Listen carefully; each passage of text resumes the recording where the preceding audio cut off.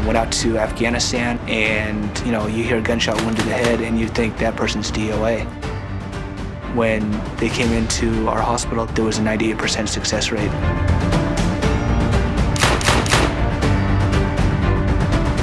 We as corpsmen cross that line of medical assistant to nurse practitioner to doctor and everything in between, and bring it all into one very big hat. There are many different specialties within the hospital corpsman rate, which include dental technicians, radiology technicians, pharmacy technicians, behavioral health techs. You have physical therapists like myself. The capabilities are exactly the same as a private practice. In the military, there's no competition for economics, so we can give them the best care that they deserve. I wanted to join the Navy to be something better than I am and do something great with my life. I went to my corpsman school, and then I went to surgical tech school. They specialize, and then they get stationed at their first command.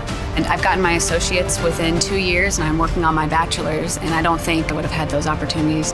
Not only do we get to do medicine, which is what I initially joined the Navy to do, but we also get to propel out of a helicopter. So, I mean, you can't really beat that. The most rewarding part of my job is having that sailor look at me and say thank you.